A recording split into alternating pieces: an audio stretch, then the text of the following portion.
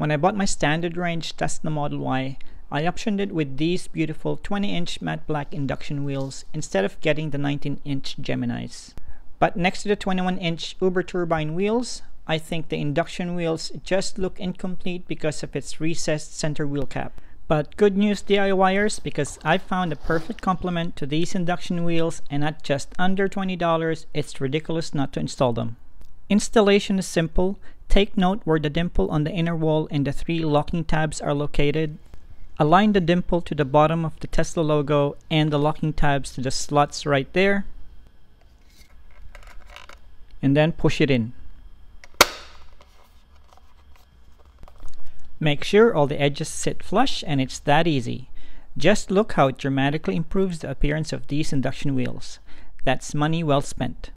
Follow me for more videos like this.